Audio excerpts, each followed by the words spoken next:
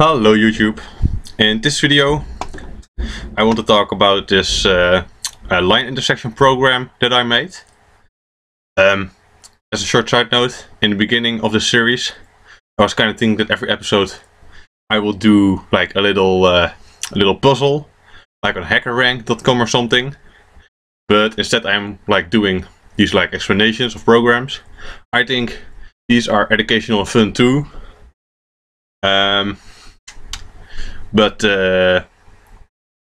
Yeah, I just kind of do. I am kind of like all over the place. But yeah, next time or so, one of the following times I'll like do some puzzle on hackerrank.com.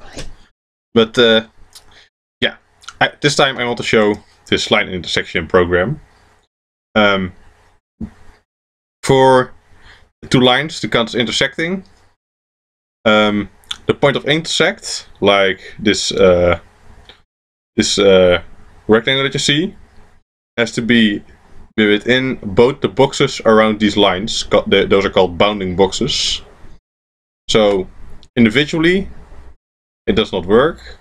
So like there's an AND gate, and then they count as intersecting. And as you can see, that seems to be working. You can test for like weird edge cases or something, like if they're parallel or something. I think it works. Maybe you can find something wrong with it, but I think it works. And where I found the example from was from this website. When I saw it, like I was searching before on the internet, and like this website often popped up, or was often referred to. And here they also use like bounding boxes, and they do something with a cross product of some sort. And in the end, it seems to be working.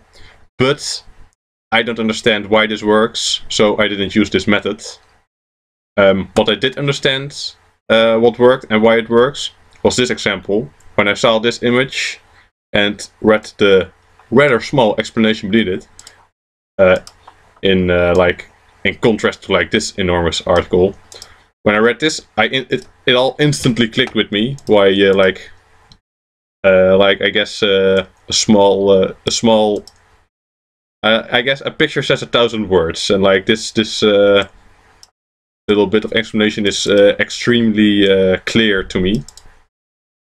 So when I saw this this answer on math.stackexchange.com, like everything, I immediately knew what to do. So I got to working on it, and if you look at the code, it does what I just explained. Like it checks if both boxes are intersecting. Like first it calculates where this point is, and then it calculates if it is within both bounding boxes. So let's have a look at the code. This is all just instantiating of variables and objects. This is just moving the mouse, changing the points, not interesting. This is all just drawing. Although here the intersect point method is called. These three functions are the main thing.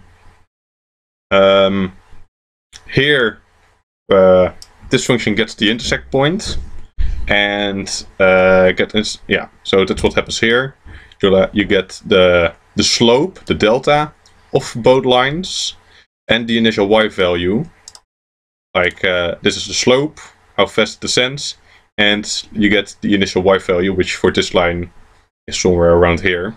And if you know both of those, you kind of have to remember back to high school, where the point where it was taught to you where like lines intersect, how to calculate that,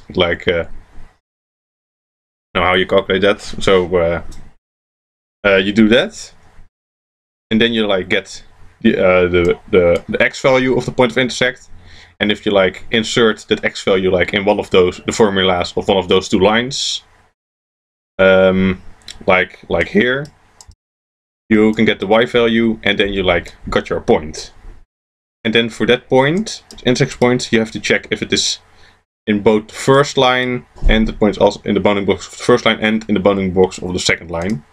And if that's the case, then yeah, the lines intersect. And here, like in this line class, you can like see how to calculate the initial y value and the slope.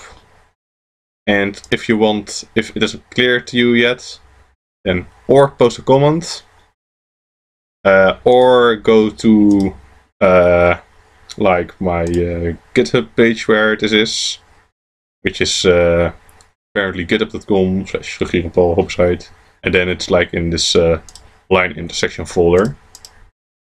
And there you can get it. You can also just like get it from sources.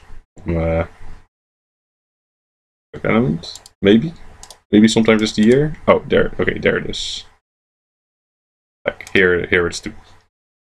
So yeah, you can do that. And the application of like getting intersection points, I can think of 2 situations in video games at least where this could be used. For instance, if you like have like an area on a map where you aren't allowed to be, which is not just a circle but like some weird shape. In mathematics I think it's called a polygon. If you like, you can kind of like draw a line to a point in there and like see if it intersects, and if it's an odd number of intersects, like you can imagine with this triangle for instance. If it's an odd amount of intersects, then you know, okay, like this, you aren't like this is a forbidden area of the map, and then like guards to get you. Like if it's an even number, you can imagine like there are 2 intersects, then you know you're out of the area. I haven't added that, like checking if something is within a certain area. That would be extra hard, I guess. Maybe that's something for you, maybe, I don't know, to do. And like that's a use case for it. And I also think that this is used in bullet hit detection. Like bullets in most video games are not actual bullets; they're just like lasers or lines, and like you can check if like that hits a person. So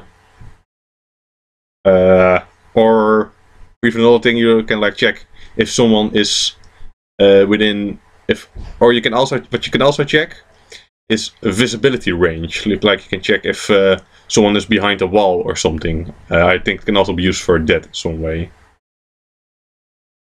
So yeah, that's where intersection can be useful.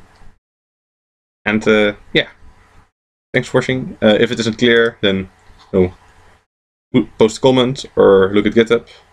But yeah, see you guys next time.